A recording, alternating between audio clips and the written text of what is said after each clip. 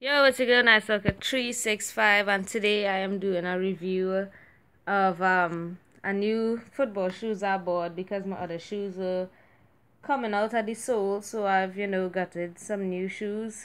Today we have Patrick El Esprit du Sports. I probably pronounced that wrong. So I'm not in my usual place, so this time Darius can pelt me with a roll of masking tape, or I'm probably not gonna drop it. So let's see.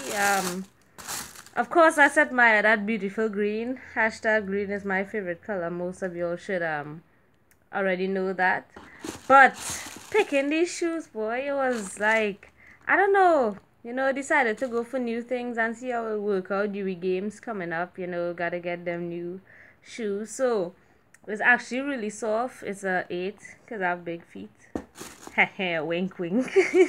The inside is like kind of cushion, not as much as the other one. At least the sole has a lot of cushion, but the sides is not much. But socks and stuff will deal with that. The back is kind of hard-ish because of the material, and then again, it's new.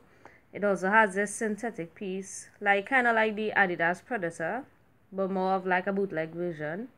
It has crazy spin here, trying to get to focus. Okay, yeah, there. Crazy spin. So it has a synthetic part coming across the side, a little bit on the top, and then a little bit at the edge here. It also have this part which I assume is probably for trapping the ball. When you get kick and you want to take an outside touch, or you want to line up the ball with the outside of your foot. So I'm guessing that's probably what this part is. So yeah, again, kind of reminds me of the Predator LZ Lethal Zones, because they had stuff like this on the shoes.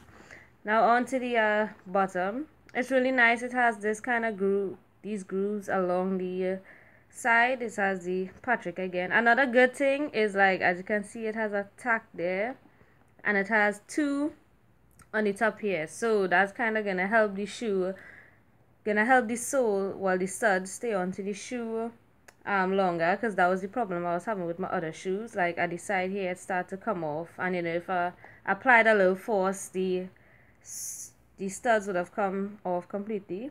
And the studs in this one kind of place weird-ish. It have one going across here, the regular 4 at the back, and then it kind of have two with the kind of T structure. If you look at it this way, it look like a T.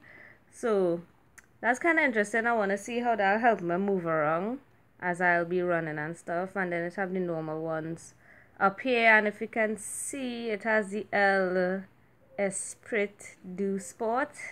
I'm probably really pronouncing that wrong, but other than that, the shoe feels really nice. A kind of soft leather material.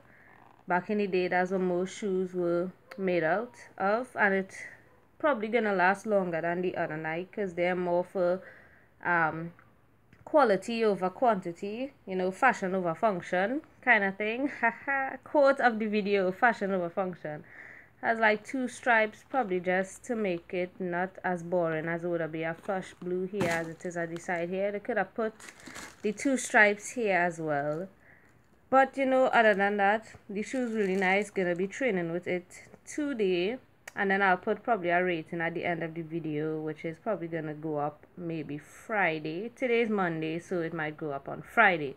So it's really cool. Tested this one. That's why the laces are undone. So yeah, that's the Patrick. I don't know what the name of the shoe is. I'll have to Google that and find out. So I hope you'll enjoy, like, subscribe, all that good stuff, and I'll see you all next time. Ugh. Love, peace, and chicken grease.